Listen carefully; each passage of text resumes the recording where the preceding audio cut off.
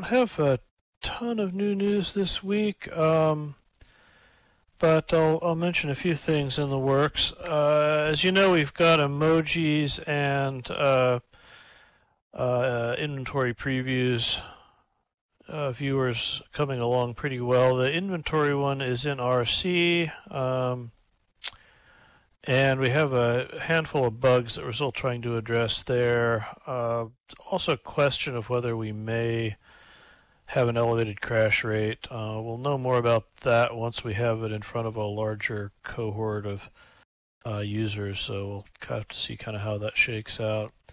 But overall, I think the basic functionality is there, and we should be able to get it out relatively shortly. Emojis have gotten pulled into a discussion about updating the viewer font. We're looking to put in a nicer and more recent font than the Deja Vu ones. Currently looking at the Google ones, which I think are called Noto. It's not written down, so I'm just attempting to remember this off the top of my head. But we've run into some issues with font rendering, trying different fonts. So this is going to require more investigation. Don't know how long that's going to take. If the font change turns out to be too big of a hairball, we might ship the emojis with the current viewer font. What's everybody else doing in viewer land for the default viewer font?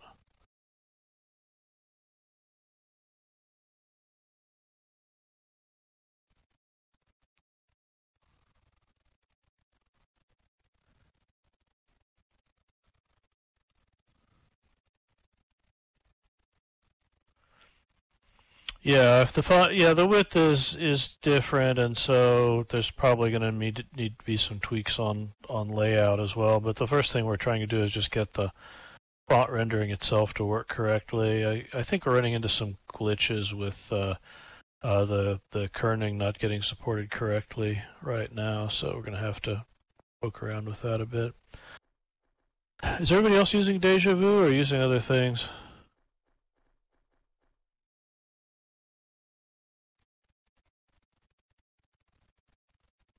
Yeah. Let's see. So other than fonts, we have officially deprecated the Windows 32 and older versions of Mac OS. So newer viewer builds won't support those. We tried to put the old viewer that did support those into its own Spur cohort that then people wouldn't get automatically updated from. And currently that's showing up in the list of RCs, which isn't quite what we're shooting for. So we're going to need to poke at that a bit to get it to behave correctly. But at least it is, at least it's moving in the right direction. So we'll keep you posted. Let's see, other things. Of course, the main thrust of a lot of the dev work right now is trying to get GLTF materials viewer shipped out. That has some issues with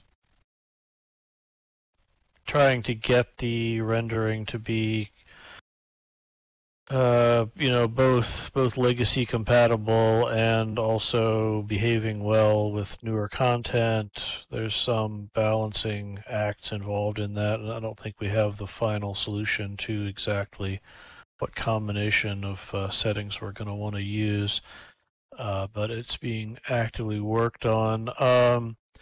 Let's see, Dave's not here. Cosmic, do you want to talk a bit about the investigation around this? About the viewer? Yeah, just the work around GLTF materials and trying to get the viewer out. Well, the latest investigation that Dave P is diving into is networking bandwidths. It appears that GLTF script updates are a bit chunkier than previously expected. So that is something that will need to be addressed going forward. Geens is still working on reflections, making good progress there in terms of hero probes and their use in mirrors. As has been previously touched on, there is only one hero probe, and it is chosen automatically, so that should hopefully keep that in check. And Geens is currently working on polishing that. And as for me, I'm working on the GLTF bug backlog, currently working on permissions, sort of working that out. And Brad's working on the GLTF backlog as well, with a focus on the networking aspect. Brad, do you have anything to add? You covered it pretty well. The current bugs are the chunky updates and some objects disappearing issues and stuff like that. One thing we didn't talk about was the thing Veer mentioned, some of the lighting normalization. But I don't know. I think Dave's the one who's been managing those conversations, so he should probably speak to that. Yeah. Okay, sounds good. Well, thanks for the updates. Let's see, other content from us this week. I think that's all I had. Mojo, anything else we should be talking about? Oh, you're putting me on the spot. No, I came in the server this week. Maybe next week I'll have questions. All right, thanks. All right, well, I guess we're on to other topics and general discussion. What's everybody else up to in Pure Development Land? Any new interesting releases or features?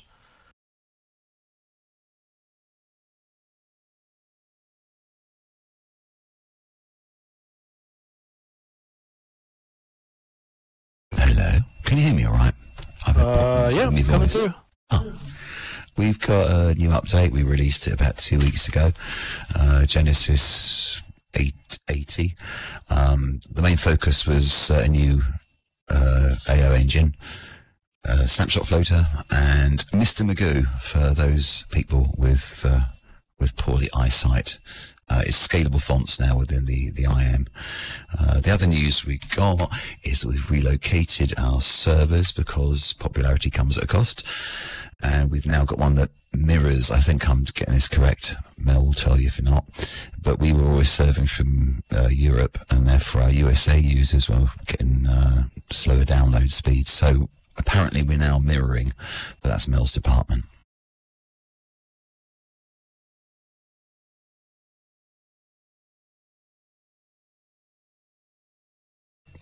And currently in test at the moment, we're working on brand new area search with lots of filtering to bring us in line with a lot of other offers that are out there.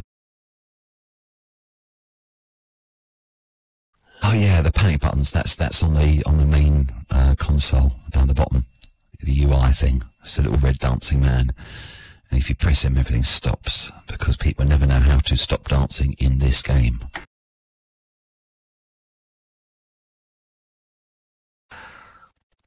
Well, that's great. Maybe we should have other kinds of panic buttons so people are alarmed about anything else.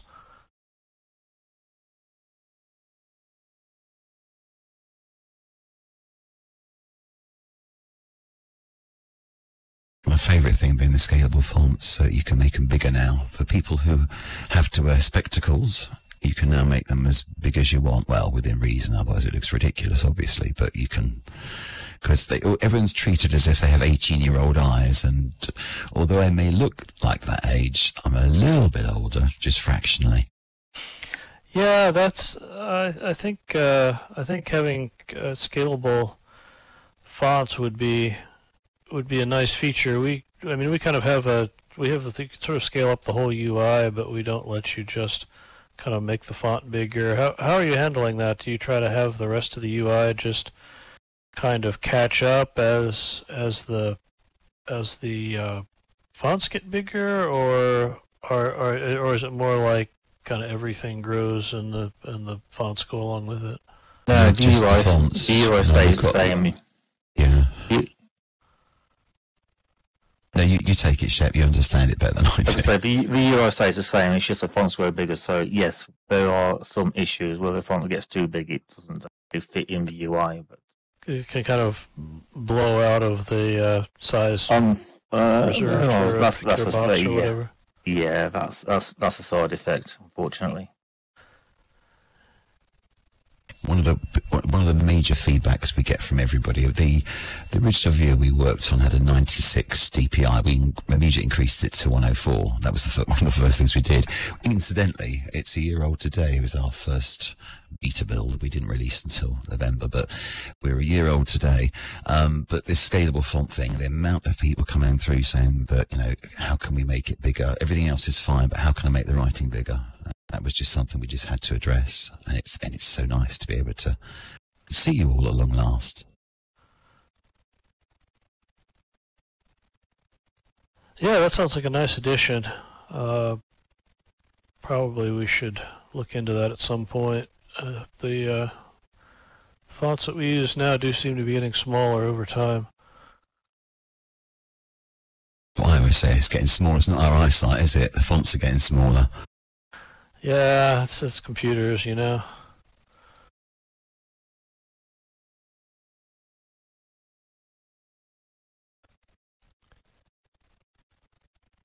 Well, congratulations on your first year.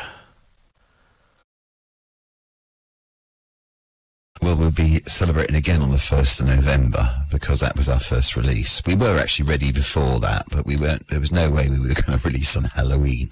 It doesn't seem a wise date, does it?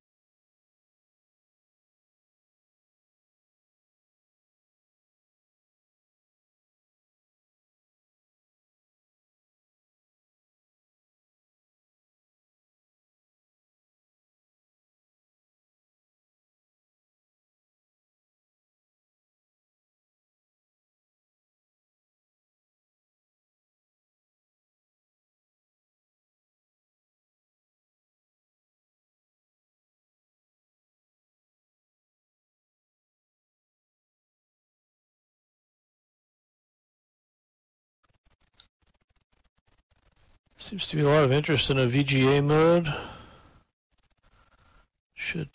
Yeah, we should take that up.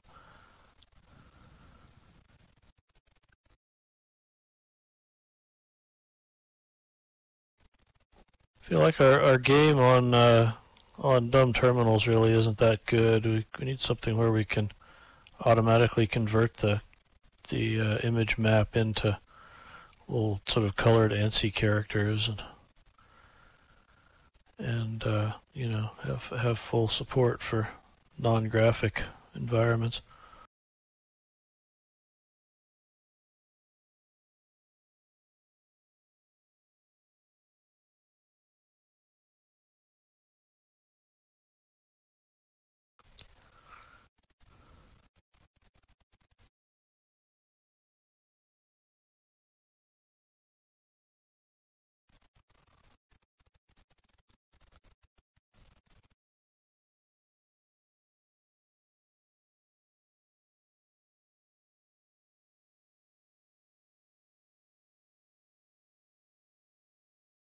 Can I ask you about the thumbnail thing that you've got?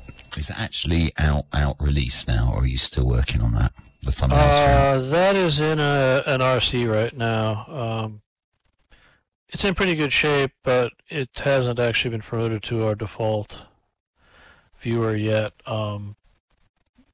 There's a couple of bugs we want to fix, and there's concerns around whether there may be an increased crash rate. So we're trying to get a little more data on that before we make the call whether it's ready to go. Didn't you have a I'm problem hoping with it'll be it going out in using- the next few weeks, but It's not quite there yet. It's anybody who wants to can download it and test it, but you just got to get it off the alternate viewers page. Was it dropping the thumbnails or something? I saw something out in the server note about thumbnails being lost or something for it. Thumbnails getting dropped with the thumbnails viewer. I believe I saw a bug fix going out on a server note this week. Something. It might be something else then about thumbnails. Maybe so. I don't remember that, but there's there's a lot going on in server land. Ryder, does that ring a bell? Repeat the question? Was there a server bug with thumbnails getting dropped? I believe there was. It wasn't. There was something I saw come through just this week and I don't remember what the exact conditions were, but some things were getting lost in inventory. But that's all I can think of. Okay. Yeah, and I know that there are some remaining bugs on the viewer side as well that we're working on getting those fixed.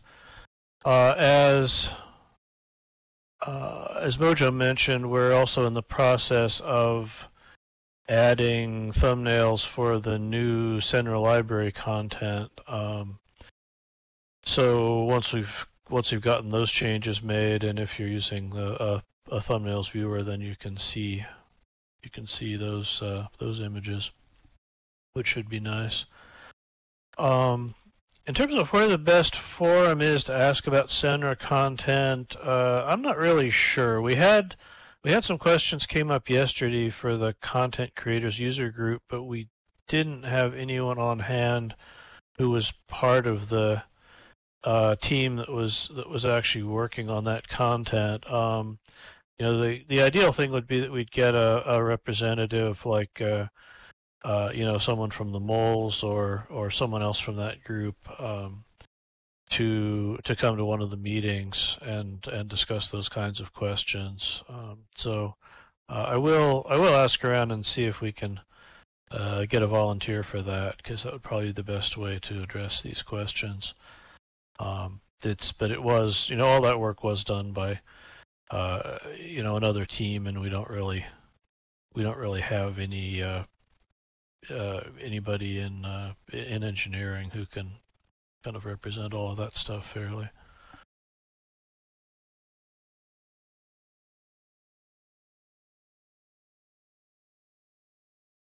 You see that note I just put out? Fix where thumbnails were stripped when editing resed objects. I don't know if that is to do with outfits or something else. Thumbnails were stripped when editing resed objects. Okay, well, there could have been a bug with that. That's one of the trickier bits of the whole thing, is making sure that the thumbnails get preserved as you go from inventory item to item in world to item in the content of another item and so forth, and all of this stuff has to get carried through successfully to avoid losing your thumbnails, which we're trying to do, but it's possible there's holes in that somewhere along the way.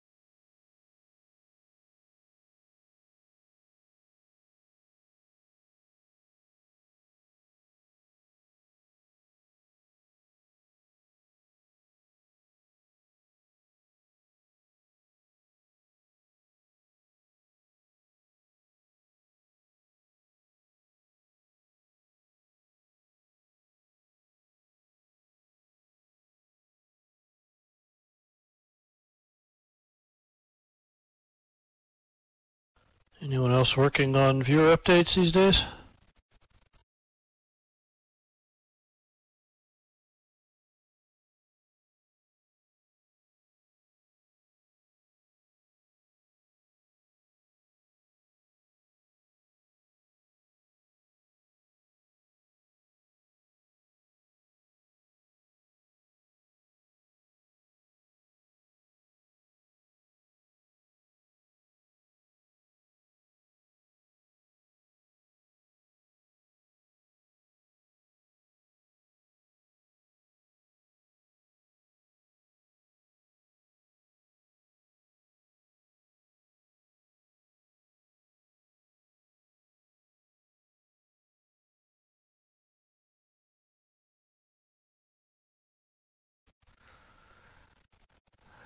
Yeah, well, PBR is certainly a big one, and of course, as we mentioned, there's still bits that are getting worked on there, so I think it will be an interesting merge for everyone.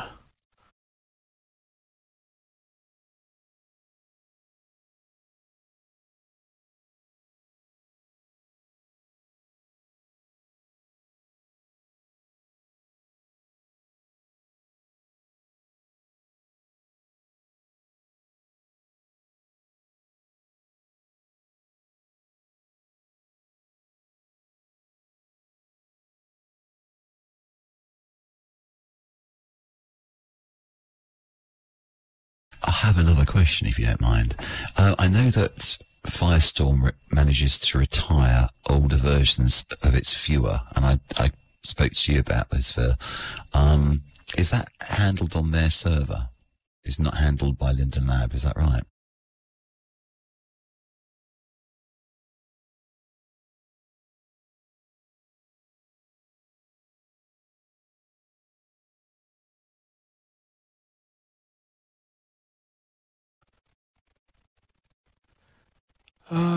Yeah, that's a good question for Firestorm. Yep, as an answer. So how does that work? It checks in with the server as to what version you're running, or you have to be running a certain number, or it expires by a certain date, but it's all handled by the server, and it truncates the login process, presumably, does it?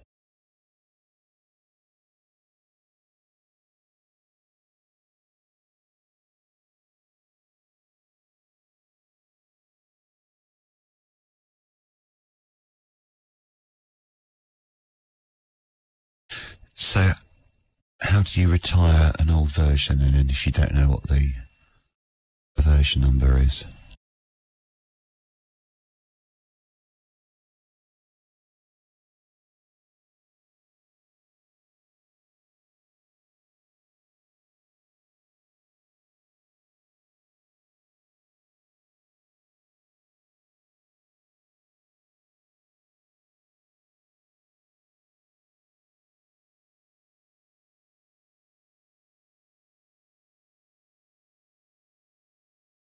So, I see. So the viewer must identify what it is then to know if it's blocked or not. So the viewer contacts a Firestorm server when it's first starting up and says, "Hey, am I obsolete?" And Firestorm server says, "Yes, you're obsolete. You should be updated to such and so build number," something like that.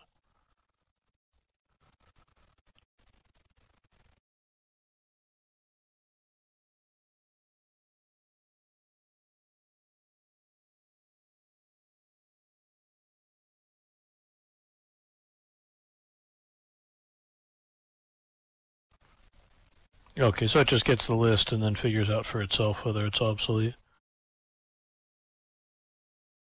Alright, and that's the only way to do it, is it? It's the only way of retiring an old version.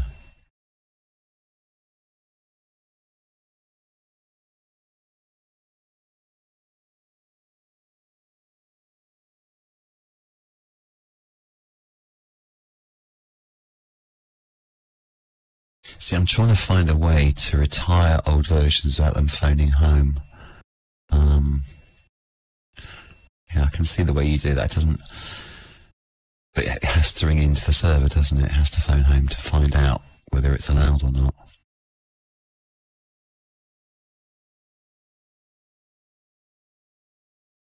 that's a good idea. An age limit. Particularly on nightly builds, yeah. No, I like that. That's quite a good idea, that.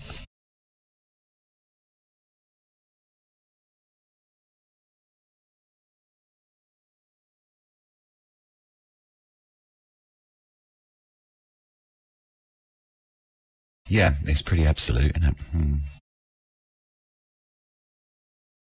I was asking there if there was a way to do it on the Linden end. You just give a number that's accepted, and everything below it is not accepted. But I believe that the notice the lab sends out is not quite so friendly. It's not. You need to update. It's like this view has been blocked, which sort of leads it into making them think you've done something wrong. So yeah, we have a version manager mechanism on our end that ties into our viewer updater, so it kind of can call in and say, well, I'm running such and so version now. What am I supposed to do? And it'll get a message, oh, you're supposed to update, or you're good, whatever. But we don't really have it set up to integrate with third parties currently. Is the problem. That might be something we'd want to do at some point in the future, but unfortunately it's not really set up so we can just kind of plug into it currently.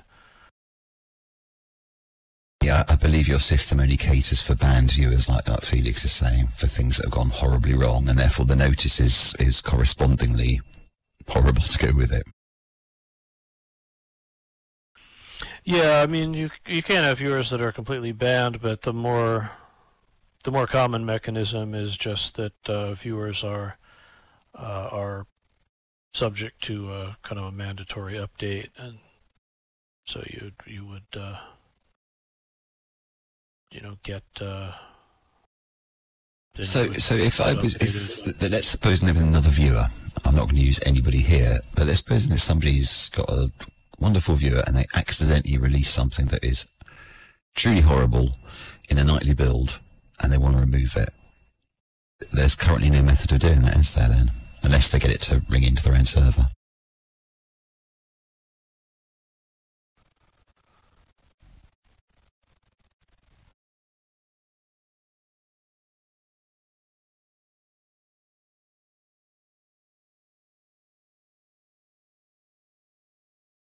So, from what you're saying, Beck, we should have a redundancy built in case.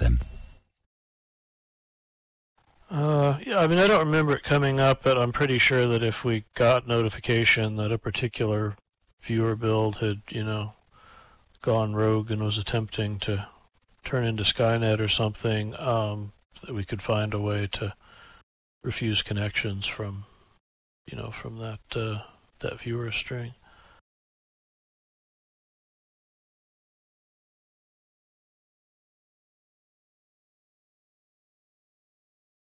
Okay, that's good to know. Thank you.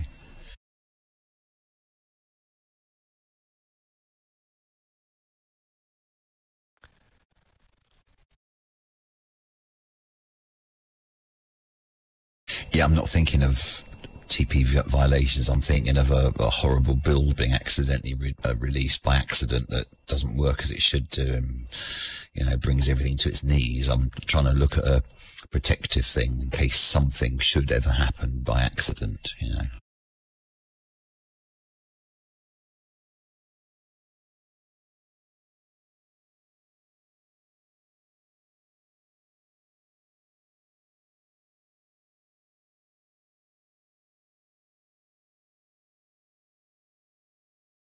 You had one, but you had one where people could look at people's HUDs and things, didn't you?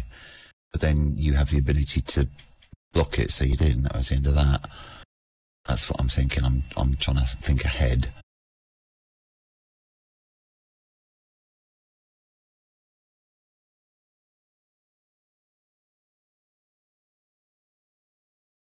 Oh, right, sorry, I'm with you, Felix.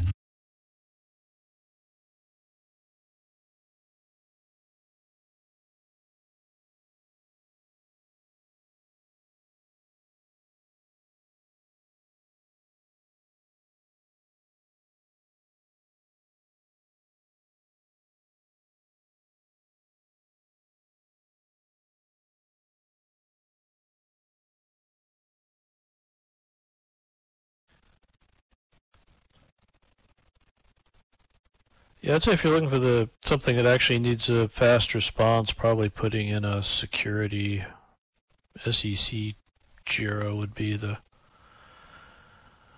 best channel.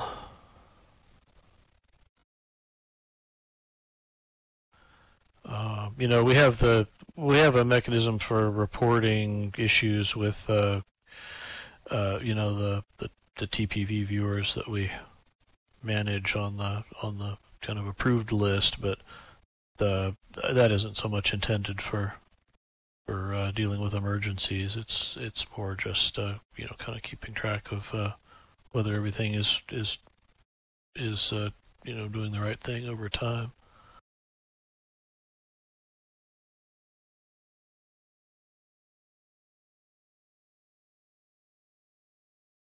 Yeah, I mean, it would be pretty rare to accidentally create a viewer that needed an SEC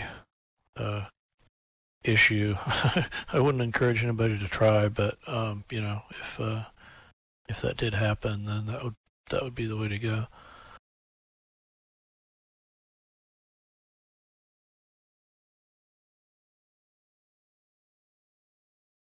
Of course, if people are intentionally creating abusive viewers, they're not usually going to tell us about it.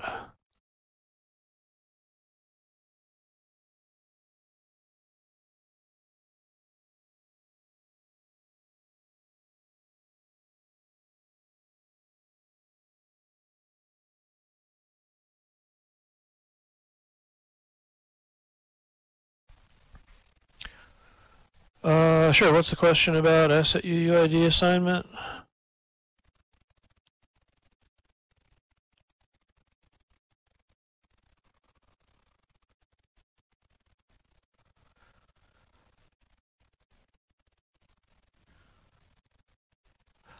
Yeah, we're talking about trying to have the UUID for a texture be you know, a consistent hash of the contents. So that way, if you know, feed in the same, if somebody tries to upload the exact same contents another time, they're going to get back the same UUID. So hopefully that would avoid, you know, kind of accidental duplication of content and save us a bit of storage.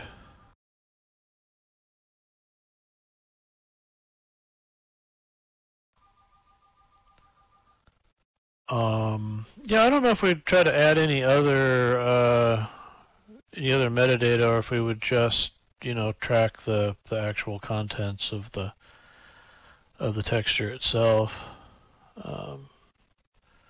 You know, just for deduplicating. Oh, you're saying the textures currently get a signature injected into them? Yeah, so you'd have to remove anything that varied from one upload to another and just use the actual, you know, kind of pixel contents.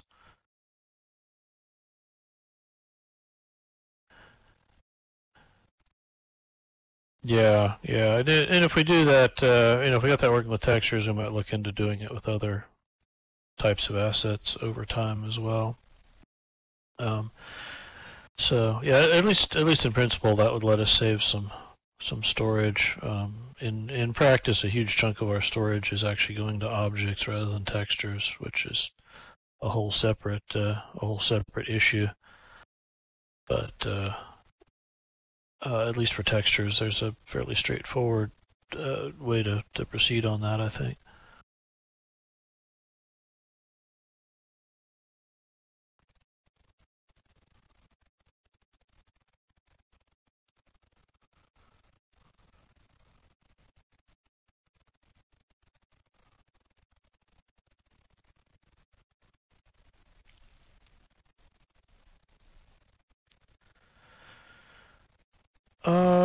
Permissions issues.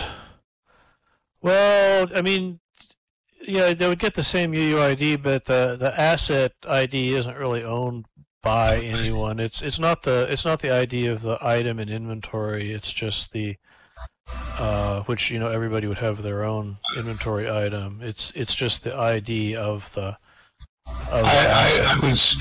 going to jump in here. The asset ID is the ID of the actual data in the CDN.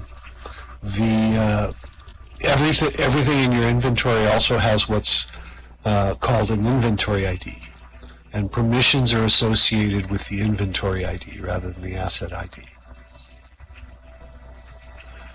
So if I even now, if I gave you an object, say I gave you a no copy note card, that note card, my copy of the note card, which I can edit, and your copy of the note card inventory item would each have their own permissions, but they point to the same asset. That clear? And if it was an item that you were allowed to modify, then when you modified it, it would create a new asset. So now your item in inventory would point to a different asset ID than the inventory item that you were originally given. Correct. An asset once uploaded is immutable.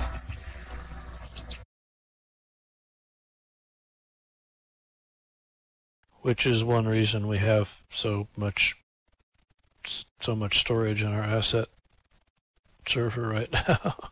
There's lots of old copies of things.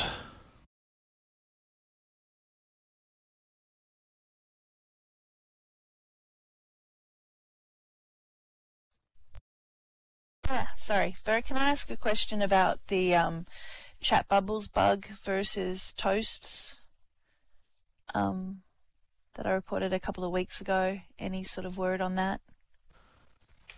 Do you happen to have the JIRA number for that? I'm not sure. I think I pasted it. Let me check.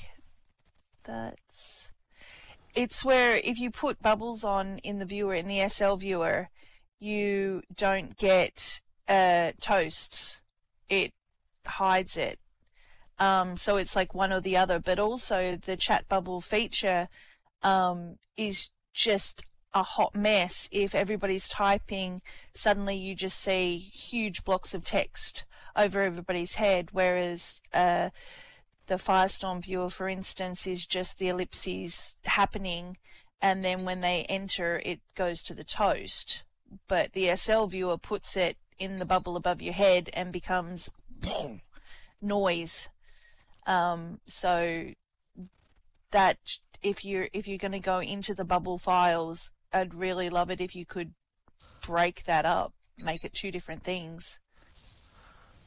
Yeah. If there's a JIRA for that, I can take a look and see the status. I don't know offhand what it is. But yeah, I mean, we do review bug reports and suggested feature changes in kind of different meetings each week and Okay. stuff. Sometimes I'll try and we'll find that before. pulled in. I do, but the other one was talking about us getting chat options at the bottom of the screen, the viewer, instead of it being hidden behind a chat window, a chat button, because as I said in the past, the new residents are just not realizing that's where they type because it's not clear. So was the suggestion to change the way the UI worked, or just to change like kind of what the default settings were for the? Well, to change how it works to actually give us a bottom chat bar. So you want a chat bar? You want like a line for entering text that actually lives outside of the chat floater itself? Correct. Because there's just so often you just have no idea people are communicating with you because, one, if you have bubbles activated, then you don't get the toasts, and you've got to actively click the chat bar to see that you've just missed 4 different IMs and 7 paragraphs of nearby chat. Yeah. Just because you're not looking at this tiny little square at the bottom of your screen. Okay, so if you had a text entry box at the bottom of the screen that would give you a place that you could type something, but how would that help you know that other people were typing things? Because it appears as a toast. So, hold on one second. So this is, for instance, what Pantera just typed, so I can see it at the bottom. And then, sorry, I'm trying to get it clear what it is. So like everything that anybody types kind of scrolls through that box, or is it only the stuff that you type? The box is for you to type in, but directly above the box is the toasts. Okay. And so if you can still click nearby chat, and it will open up as a separate window, a separate, I don't know what the actual term, but yeah, a window. But if you're just living your best life, you're just typing in this chat, and everything is appearing above it. So it's all just, nobody had to press anything to get to that place to see those things. It's all just default. So, sorry, let me just, so I can get a Gyazu, sorry.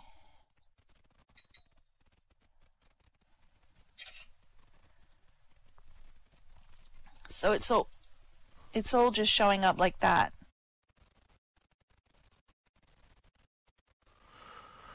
Okay, I see. So And which, it's just so do we, easy to use. Yeah. So do we already support the toast, but we just don't have the entry box you're talking about? Is that what you're saying?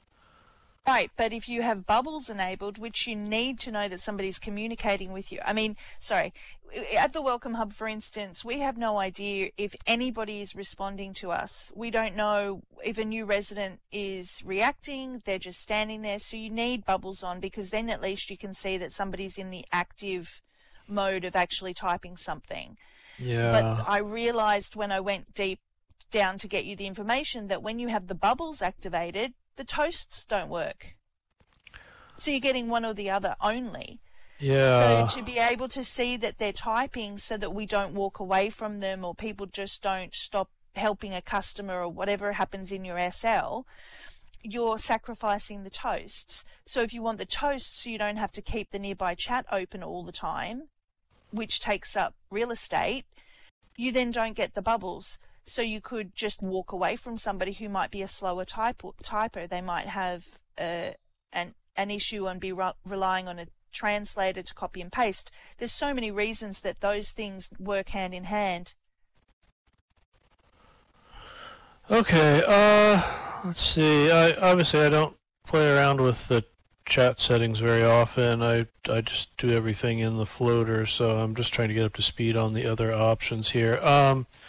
Okay, so if I click a checkbox called Bubble Chat, then stuff pops up above individual residents as they type things.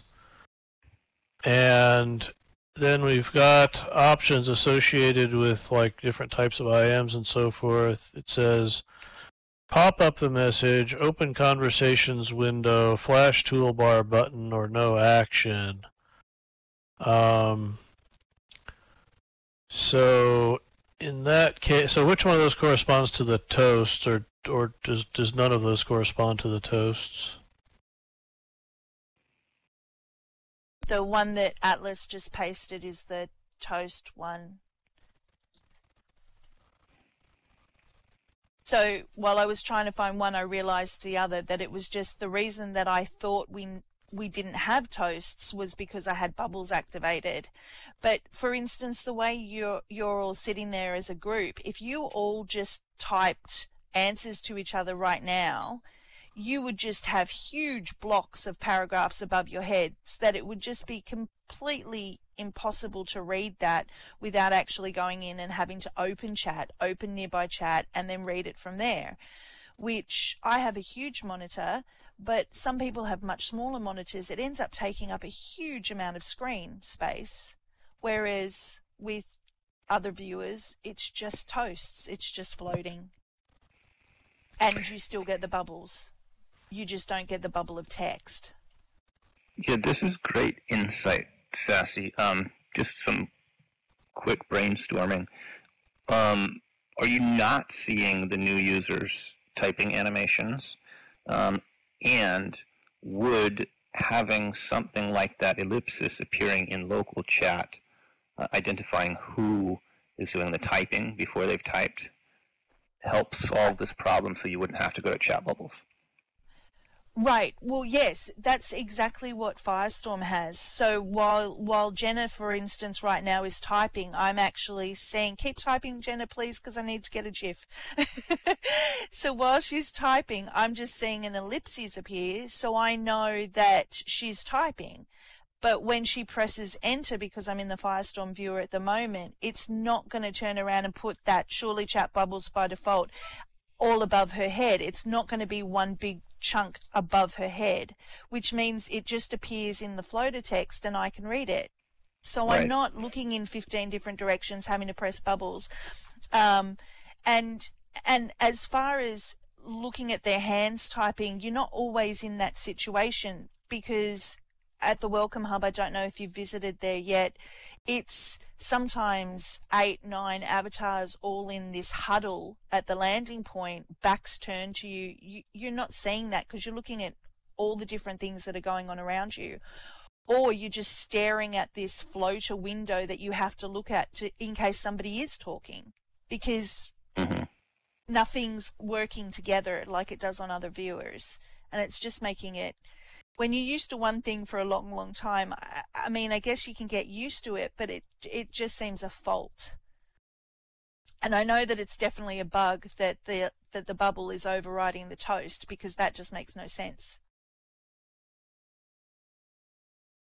I mean, it seems like a bug.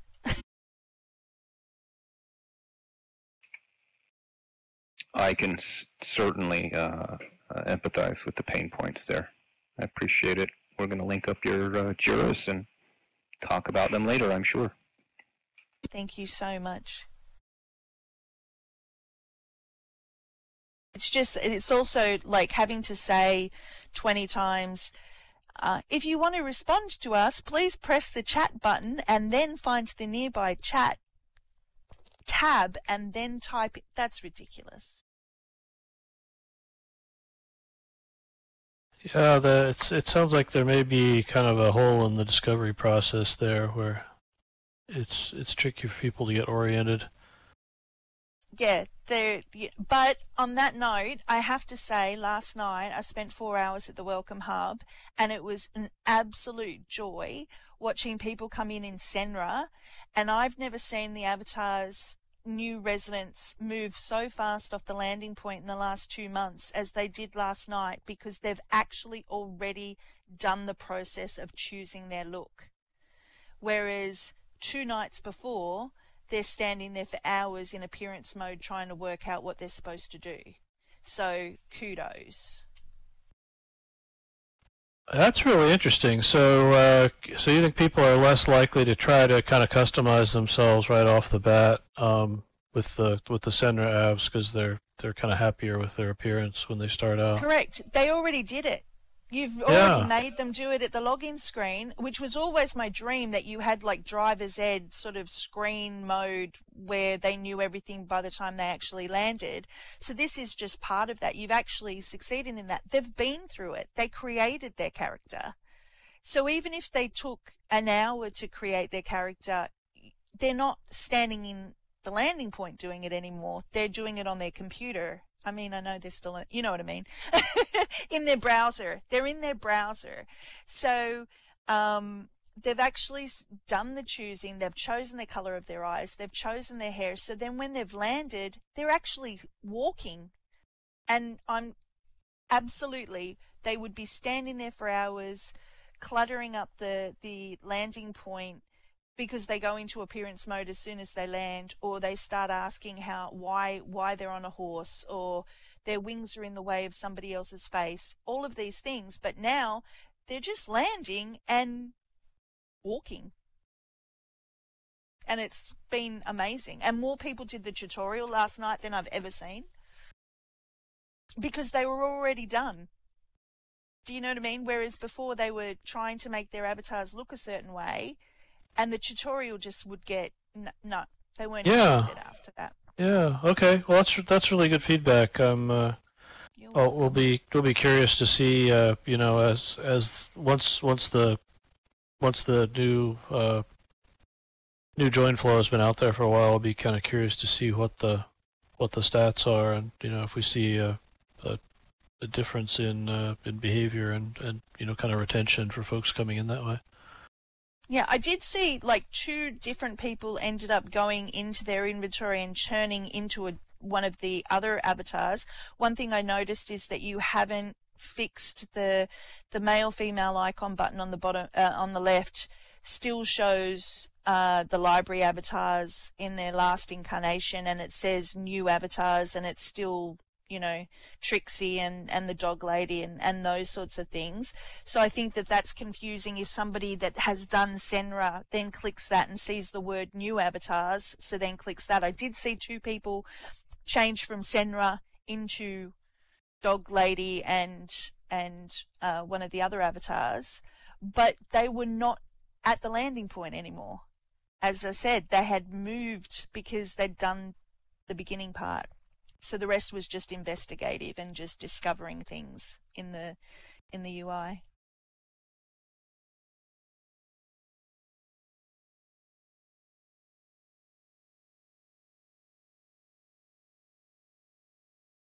Okay, good. Well, hope it's going to be catching on. Yeah, I see there's some more comments in chat about concerns about the Senra dev kit and license wording. If I can explain on that. Pardon? If I can explain, if I can emphasize the point I'm trying to make with the comment. Currently, the restrictions in the entire license doesn't seem to be, the warning doesn't seem to apply to just items created for Senra. It applies for every single item you create in Second Life once you sign that agreement. Okay, that does seem like not great wording.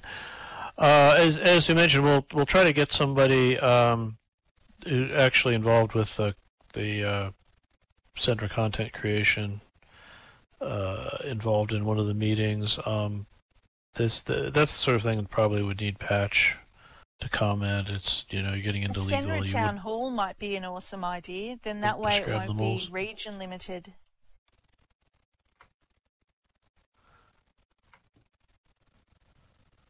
Yeah. Sorry, what would be region limited? I was just saying that maybe a town hall might be a good idea, a Senra town hall meeting. That way it's not region limited, it's the whole of SL. So people can stream it. I mean, I know yesterday when we were trying to get people to come from the creators group that are often upset about things, and I'm like, well, here's your opportunity, and they're like, I'm in the middle of releasing something, can I stream it somewhere? A town hall could be streamable, and then that way you could have a whole lot of molds or other lindens that are accepting questions from people, and they can be addressed as the town hall. Like, you know, old school town halls were awesome. Yeah. Okay, sounds good. We'll try to pass that along and see if we can get some interest in setting something up there.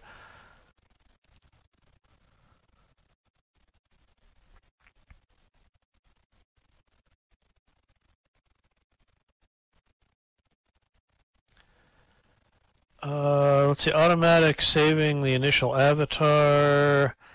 I think with I think at least with the Senra content, you will automatically have your appearance saved as an outfit. But I would have to double check that. I'm pretty sure that the script that runs when you first set up your account goes through a bunch of steps where it, you know, copies the contents you requested out of the library and sticks them in a folder and makes an outfit based on the folder. Oh. So, but of course that's only going to have an effect for new users. But it's not going to folders. Things aren't going to folders. I noticed that too. Sorry. But if somebody wears something from the library, it's not bolding it all to show them that it's worn. So if, and then when it is worn, it's not bolded, but a copy of it goes to objects folder or body parts folder or clothing folder. So the one outfit that you put on is in 3 different locations. And then if you press the Senra, you've got displays now at the Welcome Hub so people can just click them to get the outfit. The outfit is not coming in all the colors. It's only coming in that one individual color, and it's coming to your objects folder. That's just teaching people really bad expectations of how they would get items. Yeah. Okay. We should take a look at that then. There is a process that that we run through, you know, right after someone picks their new appearance that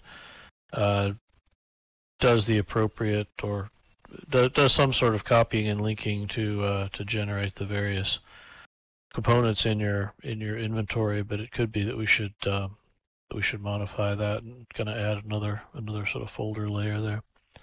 Also, is there another video going to be made? Because I was really surprised that a 9-minute video on the new Senra project was only showing the mail.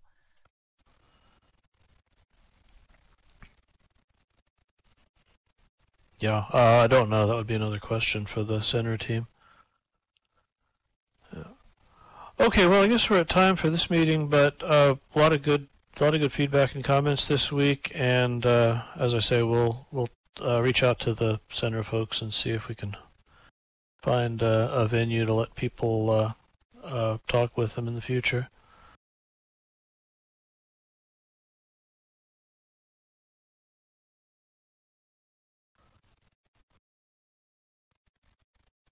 Thank you for a very good meeting. You will excuse me while I rush down the pub because it's 10 p.m. on a Friday night. Can you imagine sitting here? No, don't want to let the pub wait. All right, bye. See you later on. All right, have a good weekend, everybody.